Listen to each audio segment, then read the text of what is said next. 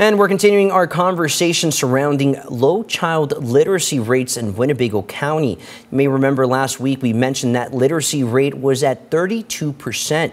United Way of Rock River Valley is taking action yesterday, announcing close to 30 partnerships. Our 13 WRX's Dylan Valencia joins us live this morning on what United Way hopes to accomplish. Good morning, Dylan.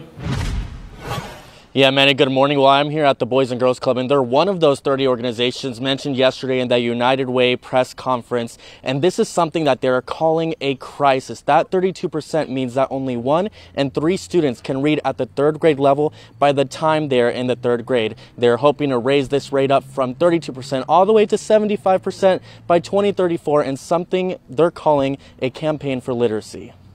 Yes, we have a crisis, but we've got answers. We have book bags that are K through 2, 3 through 5, and 6 through 8, and every single kid that came to our camp over the summer got to go home with a bag of books. So that is a super awesome way to get our kids reading at home. And some of the kids who actually came into our summer camp, some of them didn't even know how to read, or some of them were way below 3rd grade level.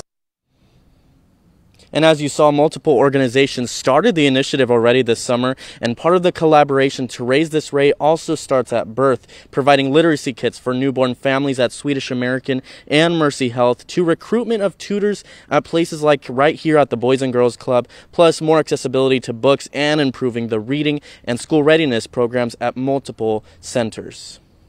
What I want to say to parents in this county is engage.